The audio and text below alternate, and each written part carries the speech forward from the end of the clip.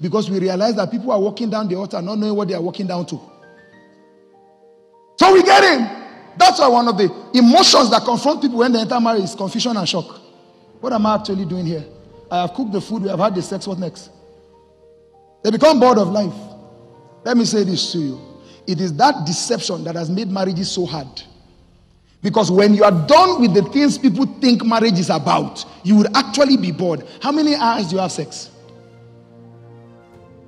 That's why the purpose that binds them in marriage and the intentionality with which they act is stronger than the emotions with which they get into. Proverbs 4:7, getting wisdom is the wisest thing you can do. So a lot of people are not wise enough. They're just old enough. So they came of age. Pressure came from their mother, their father. Some people are just married because of grandchildren for somebody else. Mother that will soon die and leave you. My own left about 9 years ago. So if she gave me wife, by now I don't return the wife.